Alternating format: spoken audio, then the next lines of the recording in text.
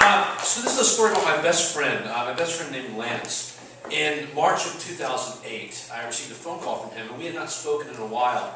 And I was living in Ann Arbor, Michigan. He was living out here. And he called me to say that in 4 months, he was going to be a father. And that he and his longtime girlfriend were going to get married that weekend at the Drake Hotel in Chicago. And the kicker on top of that was, no one was going to be invited that was not immediate family, including myself. I was hurt, stunned, and very, very disappointed. To which I responded, because I lived 4 hours away in Ann Arbor, I said, well, what makes you think I wasn't going to be at the Drake Hotel this weekend anyway? And he laughed and said, I need you to abide by this, because what it was essentially a shotgun wedding. It was a ceremonial appeasement to some very, very conservative grandparents. And because they couldn't invite everyone, they made the decision they're not going to invite anyone. So I just said, fine, I will not come to your wedding. And he said, thank you very much, my friend, for not coming to my wedding. Now, Lance and I met in 1995 when we both started working at a restaurant in Chicago called Leona's. We met, we thought the other was awesome very quickly. We found each other funny. We were both products of a single mother, which is something that touches both of our hearts. And we became best friends very, very quickly. And Lance, to me, is the coolest guy in the room. He's one of those guys, the ones that people gravitate towards, that when he speaks, people are mesmerized, and to know him is to be enamored by him. He is Fonzie, and I, subsequently, am Richie. So, two of my favorite memories of Lance. One was, I was on the Red Line in Chicago, and it was a Saturday morning, I was going to a restaurant job, and I did not want to go to this restaurant at all. I was just, ugh.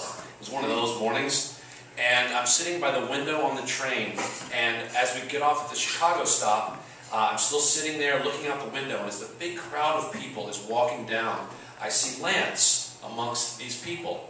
And then something makes him turn, and he sees me, and just so very cool, he hits eye contact with me, walks over to the window, and just puts his hand on it. To return it in kind, I put my hand on it as well, and we're just two grown men holding it there like Kirk and Spock at the end of Wrath of Khan. We're just holding it there. When the train starts to pull away, and he kind of walks with it. So that's one of them. That's one that was one of my favorites, and we referenced that for many, many years. It was always one of those little moves that we would make to each other. The other one is this, and this moment epitomizes Lance to me. So a bunch of us went and did a show in Peoria, Illinois, that was at this restaurant where we did improv while people ate. And it went mediocre. So the owner of the restaurant was so half-assedly thrilled with us that he said, I own the strip club next door. If you want to go hang out at the strip club next door, it's on me. So three of us take him up on his offer. We walk into this strip club, which was a very, very loose term. And we walk in, and it is very sad. Very quickly. And this is the scene. There are two stages. There's one here and one here. On this stage back here, there is a big, buxom, vivacious woman just dancing around. The music is huge, and guys are just hooting and hollering, just throwing dollar bills at her. On this stage is a much flatter gal who doesn't have the same attention, and she's basically just nakedly moving to music. And no one is in front of her, and look, she's very sad. And the three of us, two of us want to just leave. Lance says, hold on a second. So he goes over and he stands in front of this woman, and he is very attentive, and he has a nice smile on his face.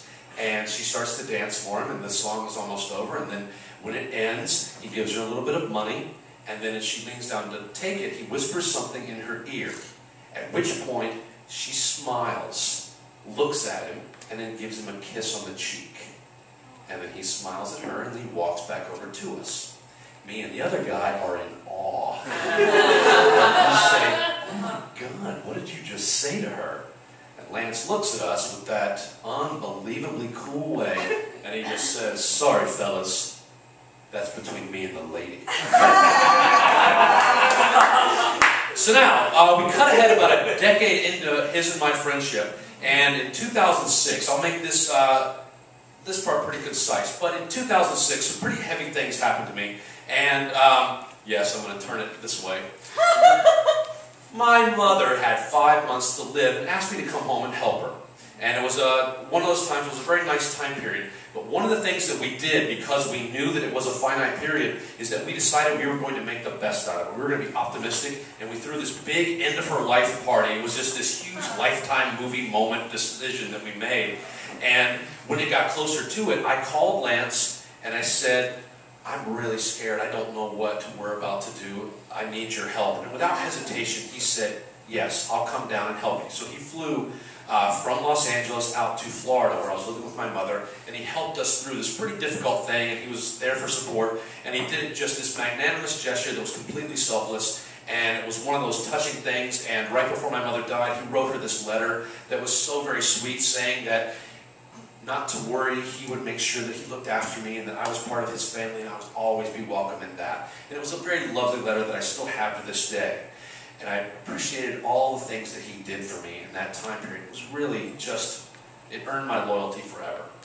Now we cut ahead 2 years where I'm sitting in my car, stunned, hurt, and disappointed because I'm told I can't go to his wedding.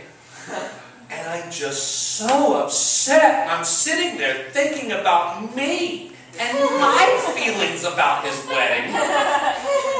And then I had this epiphany, this moment of clarity where I realized, for the thematic element of the story, it was time to grow up and to think about somebody else just besides me. When I faced a death, he did not question anything that I did, any decision I made. He only helped. So now as he faced a birth, the only thing I could do was to extend him the exact same courtesy and do whatever I could and just help. So I called him the next day and I said, "Here's the deal. I will not come to your wedding as you asked me. But, and this is non-negotiable, I am going to come down to Chicago the day before, and I'm going to help you with everything that you need. All the last-minute planning stuff, I'm going to be there. I'll be at your beck and call. We will do whatever you need. I will just help you in whatever way I can." And he said, "Thank you." And I came down there, and we spent the afternoon at DSW buying dress shoes. And we had a very lovely afternoon, and we reminisced, and we laughed, and he did a funny thing because he's got one of those real big heads that he took those little stockings that they supply at those big warehouse shoes, and he put it on his head and walked around the store for me as I took pictures, and we just laughed. And then that afternoon, I dropped him off at his future in-laws' house, and they were going, and we were about to part ways as he was about to go embark on this wedding at the Drake Hotel, and I was going to go stay with a friend of ours. And as we stood outside, right as I was about to leave, because we had referenced it for years, and he knew exactly what I was doing, I put my hand up like this, and he sauntered up to me, and he put his hand up to mine. And we said some very nice things to each other, and some things that really solidified the fact that we were not just friends, we were family, and that we would always be there for each other. And if you were in any way curious as to what Lance and I said to each other that day, well, sorry fellas, that's between me and the lady.